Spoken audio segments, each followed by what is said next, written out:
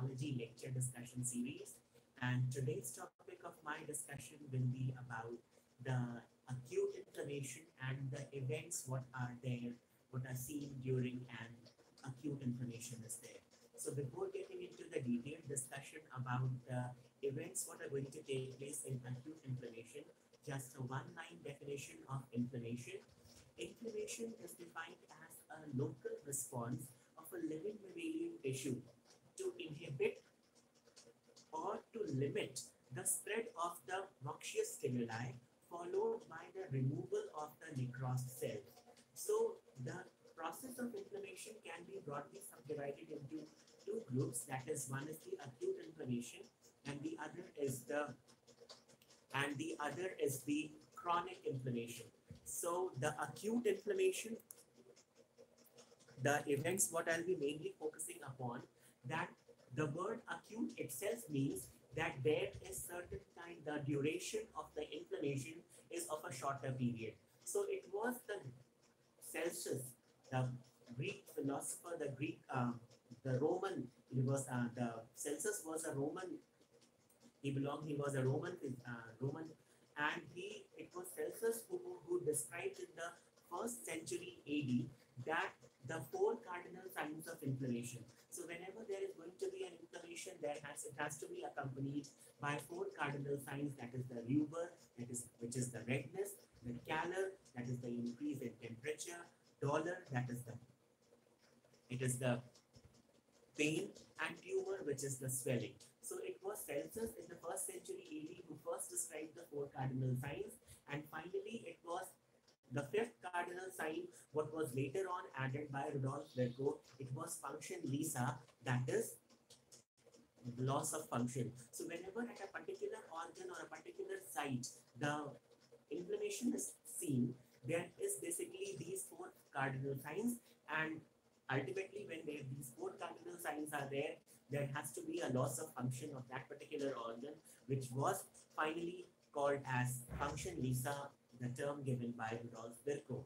So the events, what today's video, it is mainly focusing upon the events in acute inflammation, and the word acute, wherever the word acute has been added, it refers to a time period which is of a shorter duration, particularly lesser than 2 weeks. If the the duration of the inflammation is for a lesser duration, that is less than 2 weeks, it is of an acute variety. And particularly the acute inflammation, it is characterized by the accumulation of fluid or plasma at the affected site.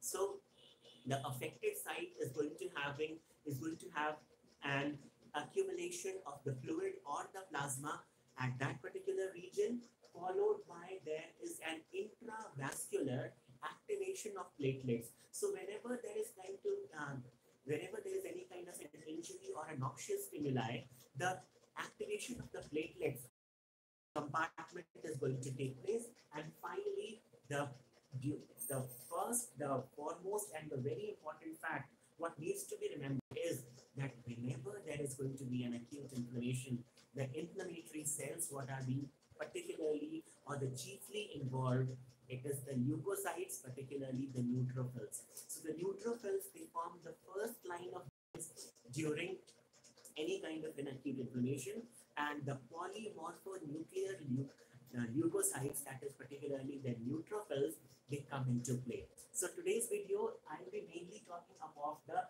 two events what are going to take place during acute inflammation.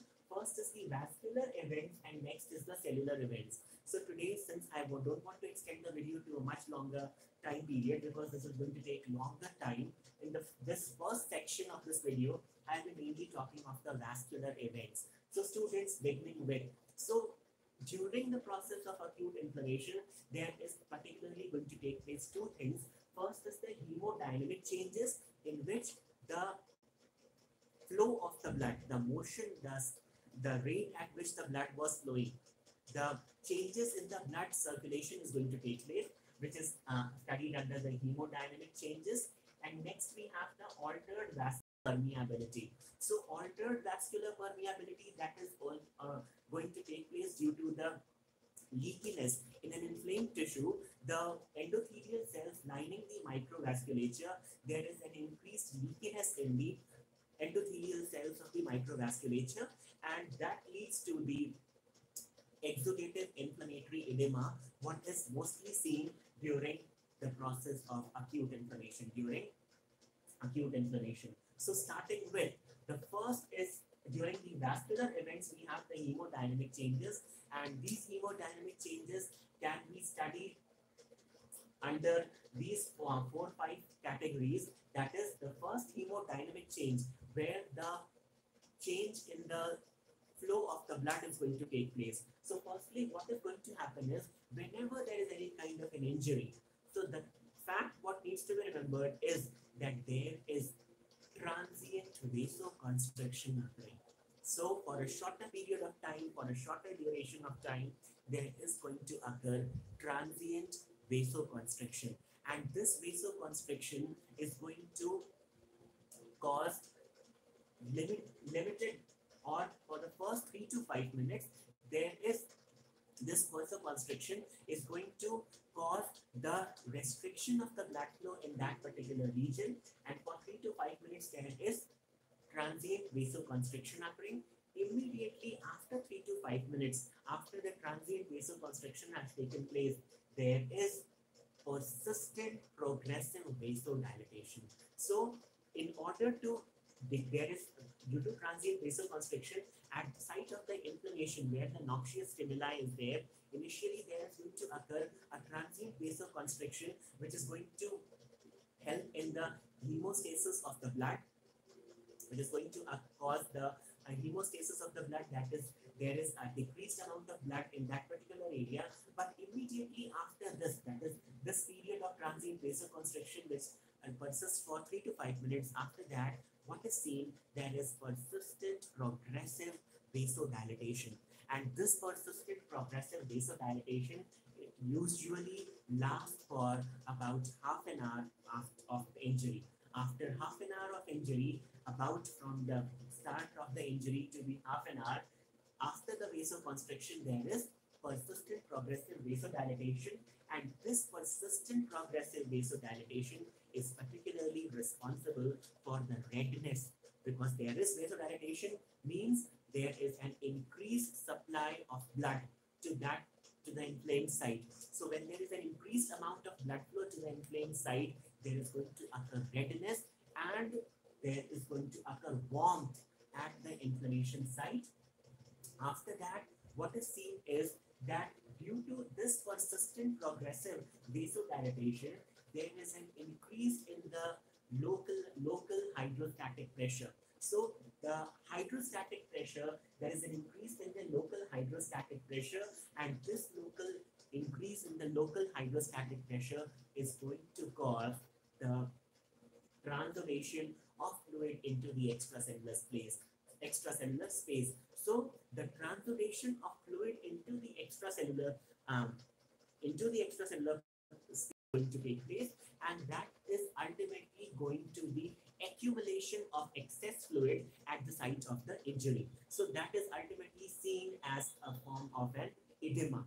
That is, this edema is basically of exudative or the exudative inflammatory edema, and after the translation of fluid into the extracellular space is going to take place, there is slowing or stasis of the microcirculation. So the capillaries what are predominantly involved in the microcirculation.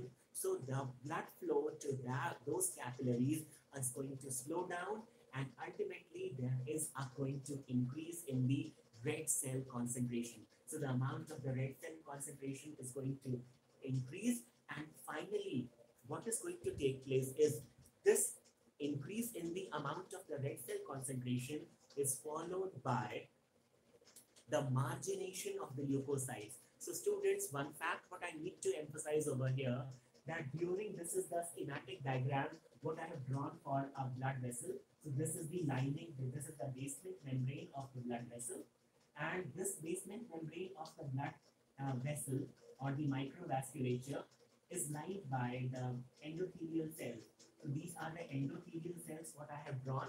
So during a normal or a healthy tissue in a healthy circulation, the blood flow, the blood flow, what is there? It is mostly the axial blood flow.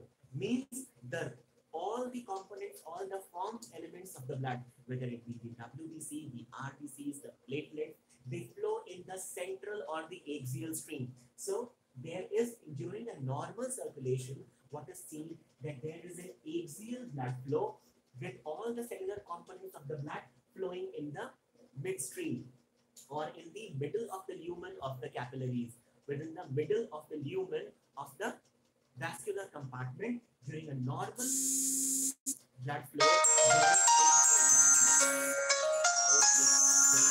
There is axial blood flow, what is seen, and is that um, what is seen that immediately after this, okay, immediately this after the during the process of an inflammation, the axial blood flow is altered. So this axial blood flow during the whenever an inflammation is going to occur, this axial blood flow is altered, and the plasma, the normal cellular components were floating in the middle of the lumen, and the plasma, what was there, that was in the periphery, that was having a broader zone. But since during the process of inflammation, the plasma is going to leak out, the endothelial cells becomes leakier, so the excess of the plasma is the endothelial cells, due to the leakiness, due to the increased leakiness of the endothelial cells, the plasma is going to filter out more rapidly in the extravascular compartment. So the not the thickening, the thickness of the plasma, what was there, is going to reduce.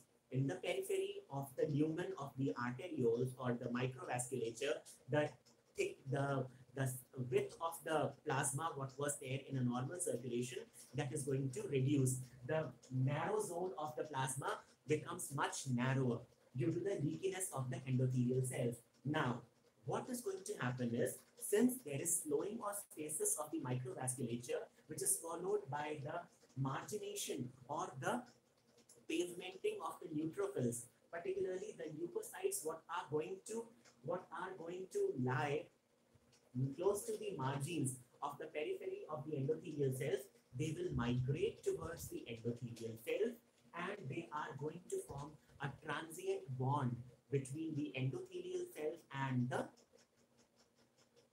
neutrophils. So these neutrophils and the endothelial cells, they are going to have a certain kind of a transient bonding, and slowly and gradually, where the process of this is called as adhesion of the neutrophils to the endothelial cells. And this is also seen that these neutrophils, they roll along the margins of the endothelial cells. So firstly, there is the pavementing is there, means the neutrophils are going to come and align on the endothelial cells. They will slowly roll along the endothelial cells, and after that, there is pavementing was there, that is the pavementing is there, the rolling of the neutrophils is there, and finally the neutrophils, they are going to squeeze out through the thin pores what are seen in the endothelial spaces. The cells what are there between the endothelial cells, there is going to occur minute pores between these two cells, and the neutrophils are going to slowly escape out through the thin pores. Because these neutrophils, they are the first line of defense, they have to fight, they have to inhibit the spread of the noxious agent or the noxious stimuli. So they are going to come into activation, and they are going to migrate through the thin pores between the endothelial cells. And this migration of the neutrophils through the pores between the endothelial cells is called as immigration. So as slowly and gradually the immigration has taken place, the neutrophils, they are going to escape out through the pores. Simultaneously, there is certain amount of red blood cells what are also going to escape through these pores between the endothelial cells, and ultimately this process of the escape of the red blood cells through these endothelial pores, diapetesis. Particularly, the diapetesis term is used for the RBCs when the RBCs are going to escape through the thin pores between the endothelial cells, and it is the immigration of the neutrophils what are going to take place. So students, this was a short discussion about the hemodynamic changes or the vascular events what are going to take place during an acute inflammation. Since in the second part of the same video, I'll be talking of the phagocytosis, the recognition and attachment, the engulfment and the killing and degradation. So students, this was a short discussion about here I have discussed only the vascular events what are going to take place in acute inflammation. In the part, I'll be talking of the cellular events. So the students, if you have any queries or comments, you're most welcome to comment me in the comment section. And the students who are visiting my channel for the first time and they haven't subscribed yet, please go do a subscribe on my channel and stay tuned and connected for the next part what I'll be talking of where I'll be talking of the cellular events which are going to take place in acute inflammation. So students, thank you for watching.